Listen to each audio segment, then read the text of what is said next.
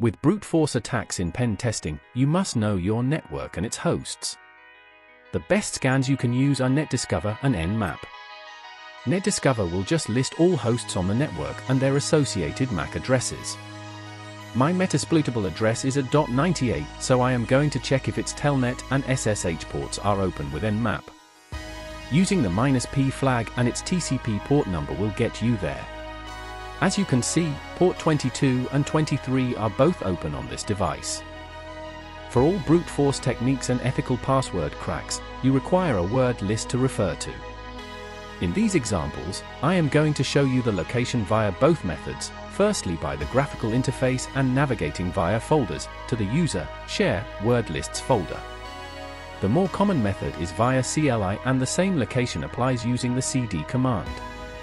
I have prepared 2 word lists for usernames and passwords.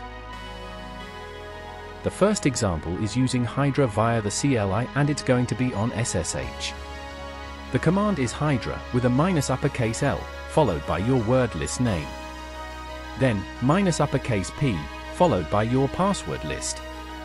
Lastly, put in the IP address of your target and then SSH.